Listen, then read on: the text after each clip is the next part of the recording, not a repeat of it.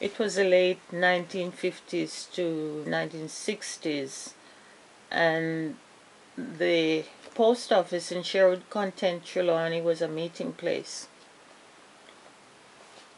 It was a place where people who have issues to deal with the public and to make announcements, they would use that as a platform, because it was on a high elevation. You had about 8 or 9 steps from this road surface to go up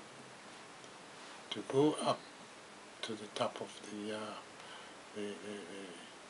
level where they would stand and make their announcements or make their speech.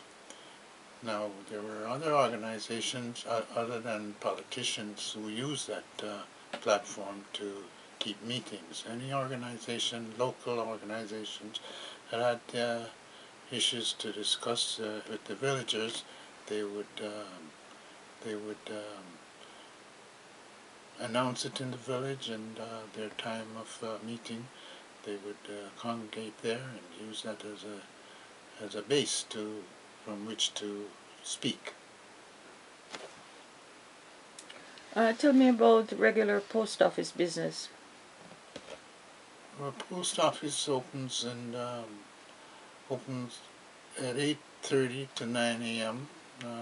Monday to Friday, and there was a resident postmistress.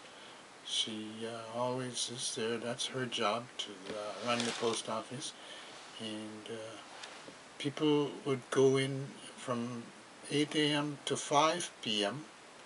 to collect their mails. But if someone was passing and didn't know there was mail there, the postmistress would call them off the street and said, "Come and get your mail, you have mail." And so they would go and have their mail delivered to them. And that was part of running the post office business. And it would be closed at 5 p.m. sharp each day, business day. Can you tell me a little bit about the postmistress? The postmistress was a person who was not a native Sherwood person, but became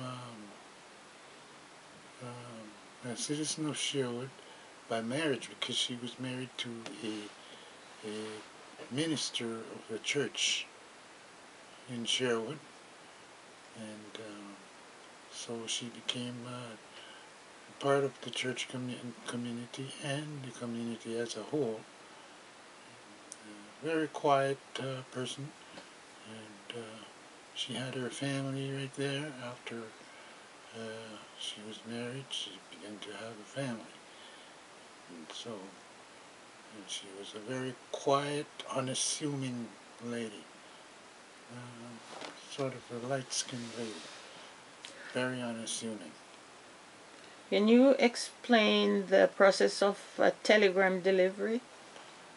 Well, telegrams are sent to the post office on a regular basis, I should say, because people who have their relatives abroad or in other areas of the country in Jamaica, they would send a telegram to their relatives in Sherwood whenever they have an emergency. A telegram always indicate that someone is having an emergency, and they want their relatives to be informed of this emergency, so they could have their issues or their emergency resolved with their relatives knowing of their situation.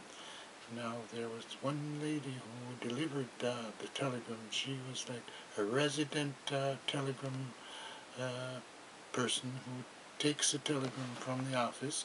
I think she was commissioned by the postmistress to do this job, and she would, no matter what time of day or night, she would be called upon to take the telegram to wherever it is in the village that telegram was to be delivered. And usually the telegram would have to be delivered before the next day.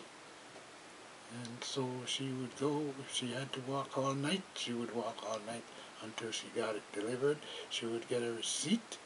She'd get a fee for it from the person who could collect the telegram, and then she would return to the post office to show the receipt to prove that she had delivered the telegram. What was the business of the parochial office? Parochial office was occupied by the parochial board and the parish council. They both had their business done there, and this was the business of maintaining roads, issuing piecework to villagers, mainly men and women also. There were duties that women do that was issued by the post office, by the parochial office, and so they would have a time set, maybe 3 or 4 weeks after they were issued a duty to carry out. Then they would have a payday, and that payday, all the people who were issued work to do, they would congregate at that office, and there would be a paymaster. We call him the paymaster. It comes to the pay bill, and everyone would get their money in cash, because that time they didn't pay by check. So everyone would get their pay in cash at that time for the work they've done. But before that part came about, the parish council or the parochial board would send out people, in that case they called them headmen, the headman, to inspect the work that was issued. And the headman used to ride on a horse and go into the interior wherever the work was issued. He would go there and see that the work was done and was done satisfactorily. Talk about the process of breaking stones for the roadway. Well, this process was done mainly by women.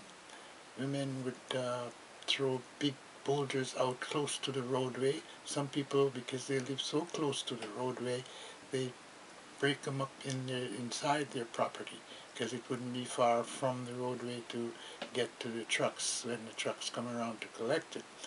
So they would break all these big stones and break them into very fine, very small stones to be used on the roadway to maintain the road for traffic to use safely.